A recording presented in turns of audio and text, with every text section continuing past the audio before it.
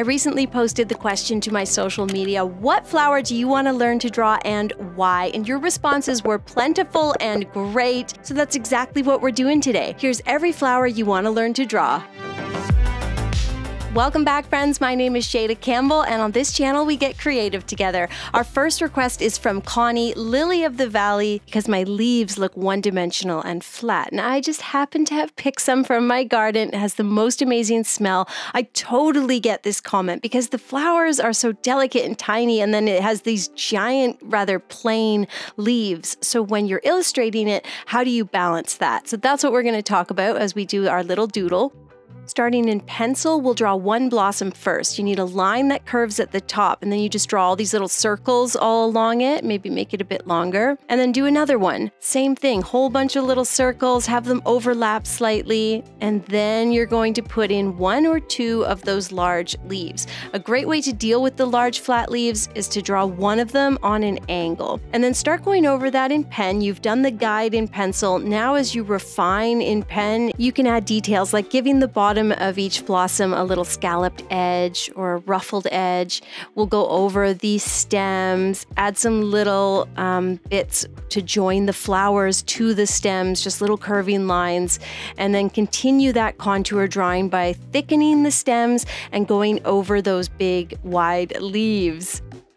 So that's the contour drawing, the initial drawing complete. Get rid of all those pencil marks so you can really see your illustration. And then you're going to take a smaller fine liner, so a pen with a tinier nib, and we're just going to do a little bit of line shading. Some small curving lines on the sides of each blossom will help them to look rounded. And then a whole bunch of thin lines on those big, wide, flat leaves will help them to not just look so basic. So just do thin lines that kind of move with the shape of the leaf and keep going over and over until you've darkened the leaf and you really can tell what is leaf and what is flower.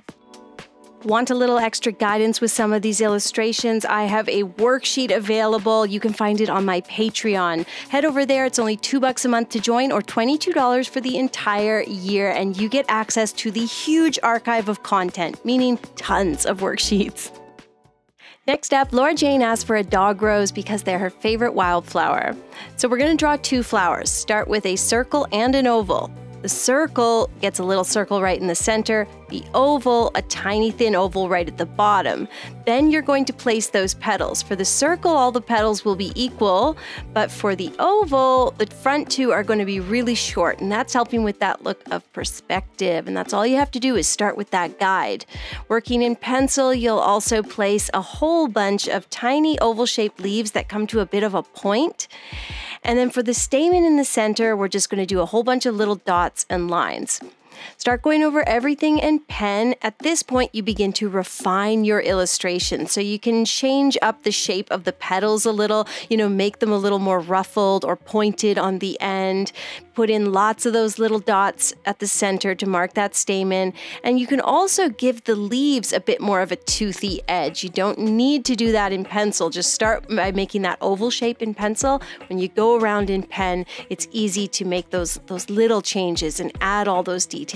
This is the process of refining. And then I like to do a few little veining lines on each leaf. At that point, your contour sketch is done. Now you can begin going in with that smaller fine liner and adding all those little shading lines, if you like. I like to reach for a smaller pen, but you don't have to. And remember, guys, all of the supplies are linked in the video description. I'm actually working on watercolor paper today in my Canson sketch pad. I just love drawing on this nice, thick, toothy paper, and I'm using the Mulatto black liners. So check them out. It's a great way to support the channel is to shop those Amazon links. That line shading has really brought these wild roses to life, and I've focused my line shading mainly on the leaves with just a little line shading on the flowers. Jessica requested lavender because she's tried it and hers always look childish, and I get that. So here's how I'm starting, just with some thin lines in a cluster. Then you're going to draw a cylinder at the end of 2 or 3 of those lines. And then you begin to fill in the cylinder with a whole bunch of tiny little ovals and dots and lines, just like this cluster. And you'll see as we go over it in pen how it really comes together to create the lavender blossom. So lots of little shapes like lines and even little floral shapes, mainly ovals, maybe some heart shapes, all of it clustered together to make that lavender blossom. With those blossoms looking good, we'll thicken up and go over the stems, and then you can add a few really thin grass-like leaves in amongst that cluster of flowers, and it just brings the whole design together. And I just did it very, very sketchy and messy, and I think it looks great. Okay, and Taylor said seeing a sunflower illustration would be amazing. So here's how we start with a circle. Then go around and do another circle, but kind of offset, followed by filling it in with a whole bunch of lines. That'll help guide the petals, and that's exactly what we're doing now, making all these petal shapes. The ones along the bottom will be a lot smaller. And put a whole bunch in behind as well. And then you can do a stem, maybe some leaves, and we start going over everything in pen. Make sure to wiggle the pen a little bit so that some of those petals are a bit wonky and messy, and you want most of them to come to a bit of a point. You're gonna go into that center and just do a big crown of lines. Take those little lines all the way around, leaving that big white area in the center, and then you're going to do another cluster of small lines right in the center, leaving a kind of a ring. You'll continue the contour drawing by thickening the stem, going over those leaves, and adding some thin lines down the center of each petal. Get rid of all those pencil marks so you can really see your illustration. Take a smaller fine liner, and with the line shading, the first thing we want to do is add a whole bunch of shading right near the stamen, the center of the flower. It's going to give that sunflower a whole lot of depth. And then we're going to do like a big scribbly mess on those petals. Sometimes a scribble shading is the best way to go, and you actually might want to use a thicker fine liner for that. Switch back to that little fine liner, do some more little thin lines on the petals. It'll make the whole flower really pop, and that's it. Sophia wants to see dandelions, both yellow and white. So let's start with the white ones, the big poofies. Draw a circle, give it a stem, do a little cluster of lines right in the center, and then a whole tiny ring of tiny lines on the outer edge. Throw another one in there, tiny cluster of lines at the center, ring of tiny lines and dots around the edge, and that thin straight stem. The dandelion has real raggedy leaves. And then to draw a yellow one, I'm going to do a curving stem that ends in a little triangle of lines, and then these thin curving petals at the top, so it's kind of on an angle. And then go ahead and add some more raggedy leaves in there. Let's go over everything in pen. Start with that cluster of lines at the center, draw those stems, darken them a little bit, make sure that, the stems and leaves are much darker than the plant, than the blossoms themselves. We're going over the yellow dandelion there. I'm doing the contour drawing of these really raggedy leaves. And then the white blossoms, I think, are the most fun. You just want to do this circle made of tiny little lines and dots. So it looks very fluffy, very light, very barely there. And then when we go in with our smaller pen, you're going to first darken those leaves, just do some thin lines. I like to make mine sometimes a little darker on one side of the leaf and lighter on the other, and then use that thin fine liner to do just some very light lines on the blossom, leaving lots of negative space, of course, because we want it to look really, really, really barely there. Candace asked to see Australian sweet pea, and sweet pea just has the most delicate little blossoms. So I'm almost thinking of drawing like Kleenex, like tissues, just these really random blob shapes. And they each have some petals kind of falling away at the bottom. Let's go over it in pen so you can really see. I've done really thin stems that are sort of curving and wobbling. The flowers are made up of a couple petals kind of layered, and they're all just random shapes. And then they have a few dark leaves at the very base. I also put some little blossoms kind of drooping up over the top, some larger leaves, that's the peas actually, and some little curly cues because it has these very delicate tendrils. I'm darkening those pea shapes, those pea pod shapes, as well as the leaves at the base of each flower. And then you want to take that smaller fine liner and just do some really thin little lines just on the blossoms, and those can kind of go anywhere. Thicken up those little tendrils, and that is it for the Australian sweet pea. Next up, Debbie asked to see the magnolia because it symbolizes luck and stability. So start with a circle and put a little circle at the base. Again, you're going to get those 3 large petals and 1 really thin one across the bottom, and it automatically gives you that look of depth, like you're looking into this conical flower, or concave might be a better. Anyways, I'm getting off track here. Put a whole bunch more petals around the edge. They can be different shapes, they can be different sizes. Do an angled stem, and then a couple long, thin leaves to kind of frame the flower, and then a nice little bud peeking out too, I think really looks like the magnolia. And of course, everything is joined together with some stems.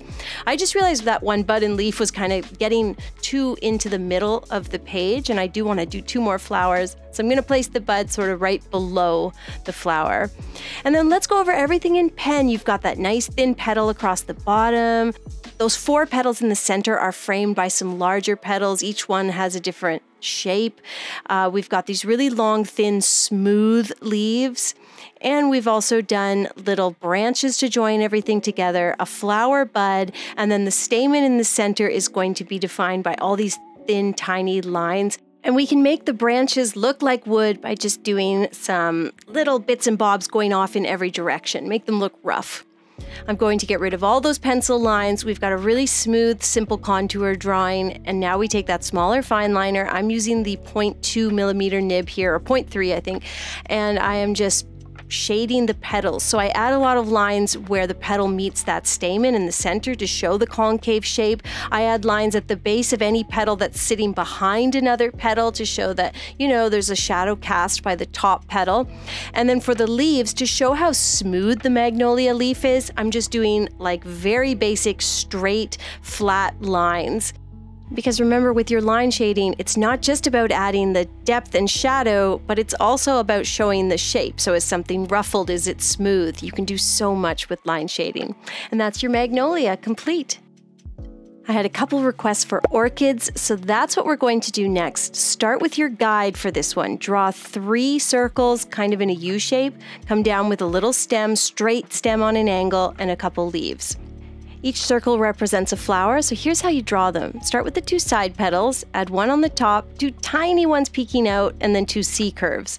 Each petal is kind of like a rounded triangle almost. And for the middle, you really do just have to do those 2 C shapes, and I think it really comes together. It can be quite simple, and you still capture the essence of the flower. Let's go over it in pen. These rounded petals that come to a nice point, like a rounded triangle. The petals at the bottom are just peeking out, and the flowers get a little smaller as they get towards the end there. I'm going to go over the stem and those big, smooth leaves. When it comes to shading, I'm not going to do a lot. I'm just doing some nice, thin lines that follow the shape of each leaf. And what I want to do, the best thing I can do for those flowers is just to darken the stem and leave the flowers a nice, bright, clean white to get that orchid look. The hibiscus flower was another popular request, so let's end with that. You need to start by drawing a circle and then give yourself a guide of 5 lines, kind of splaying out with a bit of movement. You'll draw a simple petal shape around each line. Make sure you've got a little semicircle right at center, and then draw the stamen. It's a line with an oval on the end. Now the petals are a bit ruffly, so you can sketch that little ruffly shape in now, or you can start going over everything in pen. Wiggle the pen a little bit, make sure the perimeter of each petal isn't too smooth. And we can also put that leaf and a bit of a stem.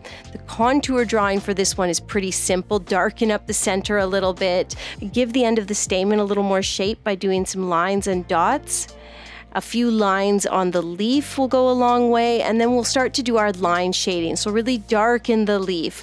The hibiscus flower, because it is so concave, it has that deep center where the stamen kind of pops out of. You want to do a lot of line shading. So do these thin, tiny lines on the edges of the petal to show the ruffly nature of those petals, and do lots of little curving lines moving with each petal that start at the center of the flower and kind of move outward, but don't quite go to the edge of the petal. You're going to end up with a really, really dark center. And here's my little trick. At this point, you can take a white gel pen and add that stamen line back in so that you can really see the stamen at the center of the flower.